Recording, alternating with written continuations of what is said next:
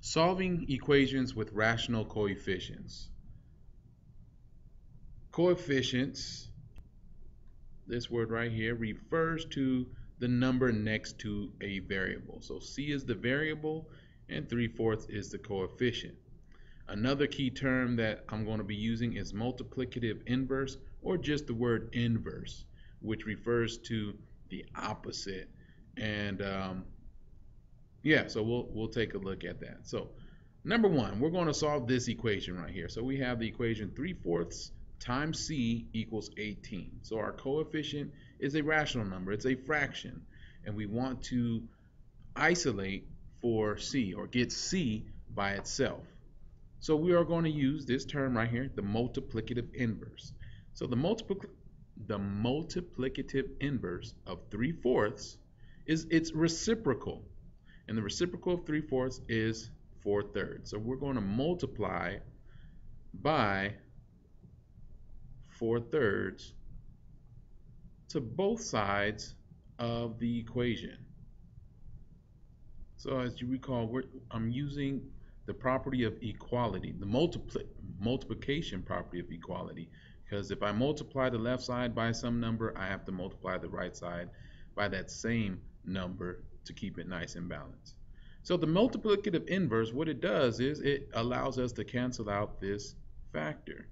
So the 4's cancel out or divide out, and the 3's divide out, leaving us with C isolated. And then over here, we're going to go ahead and multiply this out. So we multiply this out in several ways. I like cross canceling first, or you can multiply straight across. So straight across, 4 times 18 is 72, and 3 times 1 is 3. And then I'm going to go ahead and simplify this out, dividing dividing 3 into 72, so it goes in 24 times. So my C equals 24. Here we have a second equation with rational coefficients, and this time the rational coefficient, or the number next to the variable, is a mixed number. And actually we have two mixed numbers. So in order to start solving this, the first thing we're going to do is change these mixed numbers into improper fractions by multiplying the denominator times the whole number and adding the numerator. So now this looks more like the first example. We have a fraction in front of our variable n. So we have 3/2 being multiplied times n equals 33 over 2, or 33/2.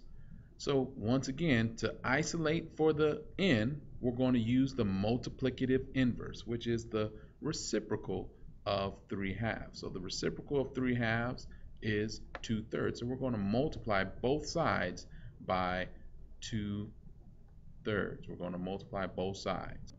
So now that I've applied the multiplication property of equality here, I'm going to actually multiply. So again, the multiplicative inverse, when I multiply it times its number, they cancel out. So I get my n by itself right here. And again, I multiply straight across, giving me 66 over 6. And that simplifies to a simple 11. Sorry, 11. So n is equal to 11. Here's a quick side note about rational coefficients.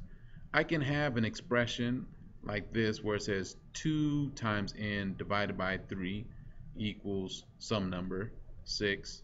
Or I could have 2/3 times n equals 6. These mean exactly the same thing. So we will just look at it as a fraction times a variable in both cases. So we will still use the multiplicative inverse to solve or to isolate for n. Okay, so I just wanted to make sure that you see the two different notations and know that they are equivalent. Now, to our next example.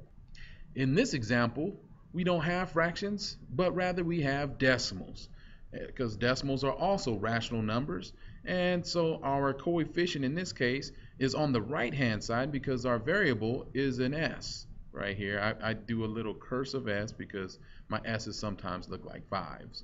So I have 3.15 equals 0.45 times s, because this is my coefficient over here.